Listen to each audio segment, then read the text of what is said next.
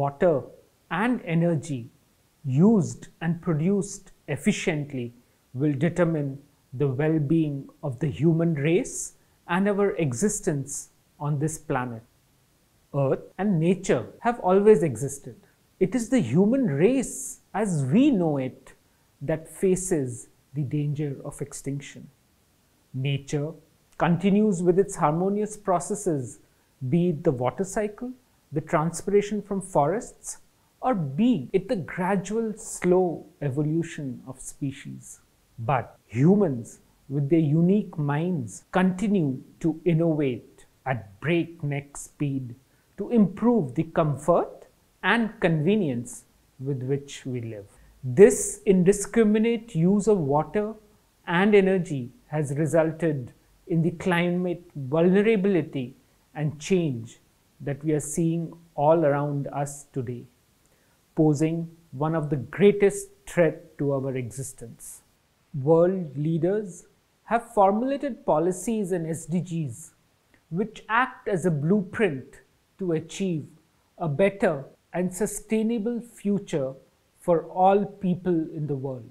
But words need to turn into action on the ground. Anything we do or achieve is simply with the use of energy. Energy is burnt for all our practices, and to me is the largest culprit we have created. We need to bring in circularity in our energy use patterns and production. Making energy last longer before it is burnt will turn out to be the key to reaching the goal of eliminating further damage to the ozone layer and preventing erratic climate events.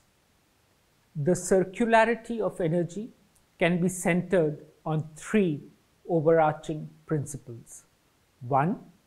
Prioritizing alternate forms of energy. 2. Maximizing product use before discarding so that we consume less. And 3. Recovering waste, excess, or even free energy that is available. So, what do I mean by circularity in energy? How do I make it possible? Innovation in the energy sector has a huge role to play in the development of a circular economy. Alternate renewable sources need to be mainstreamed, and these include innovative materials to store energy.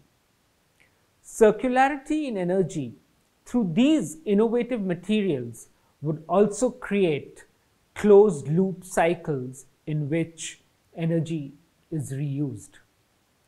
You are familiar with batteries for storage of electricity that enables a myriad of possibilities.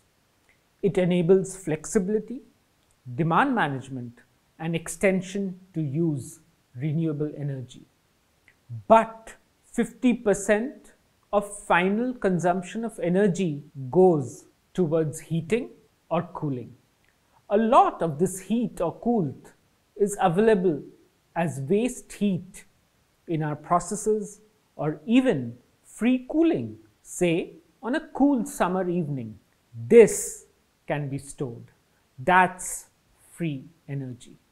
Have you ever wondered that this could be changed using innovative materials for storing heat or cold or enable thermal energy storage?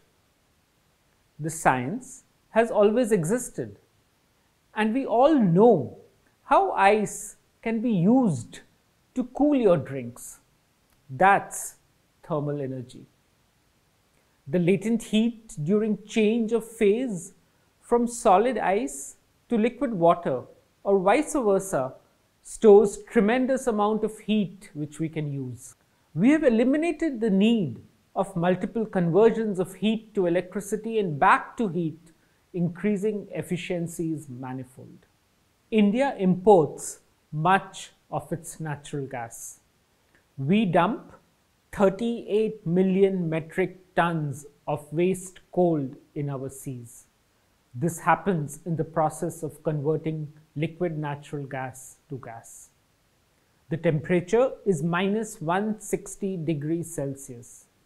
You'd be surprised to know that theoretically, India's waste-cooled generation from regasification of liquid natural gas is a whopping 525,000 terawatt hours of cooling, perhaps sufficient to provide a decade worth of global space cooling. The answer to harnessing all this energy is thermal energy storage through phase change materials. Today, there are over 40 different PCMs, whether you need to store energy at minus 65 degrees Celsius or you need to store it at plus 90 degrees Celsius. For instance, a commercial building in Netherlands captures 18 degrees Celsius coolth, which is available at night to lower the air conditioning demand in the day. Waste heat from ship engines is being stored for space heating at plus 60 to plus 80 degrees Celsius and used for room and space heating through the night. In Europe, 120 terawatt hours of high temperature heat is emitted from process industries, equivalent to the annual space heating demand of Europe. Just store it. Imagine if this heat is stored and used in the extensive greenhouses that dot the landscape of Netherlands, the world's second largest food producer. Heating and cooling is not just for comfort, but transport too. Did you know that through innovative materials and thermal engineering design, in India, in the last 5 years, over 30,000 tons of carbon dioxide emissions have probably been saved. This was achieved by simply electrification of the cooling systems in 500 trucks. It is not just climate change that is affected, but so are costs. Storing thermal energy is about 30 times cheaper than storing electricity in lithium-ion batteries. You'd be amazed to know what a great role PCMs can play in addressing the cooling needs for food and health. We need cooling to keep our children healthy, our vaccines stable, food nutritious, energy supply stable, economies productive, and environment clean. In a warming world, access to cooling is no longer a luxury. Often, the greatest opportunity lies in the greatest challenge. We need to act fast. Around 30% of the world's population is currently exposed to life-threatening temperatures for at least 20 days a year. Heat waves already lead to 12,000 deaths annually across the world. These numbers will increase as the planet warms. Lack of cooling kills, but so does providing inefficient, polluting cooling. If left unchecked, emissions from cooling are expected to double by 2030 and triple by 2100, driven by heat waves, population growth, urbanization, and a growing middle class. Cooling will be one of the top drivers of global electricity demand over the next 3 decades. By 2015, space cooling alone will consume as much electricity as China and India today do. This doesn't even include the demand for cold chain. We need to design devices that can provide health treatment without the use of electrical energy. So what next? 1. Identify where waste heat or cold is available. 2. Capture it. And 3. Direct it towards where the demand is.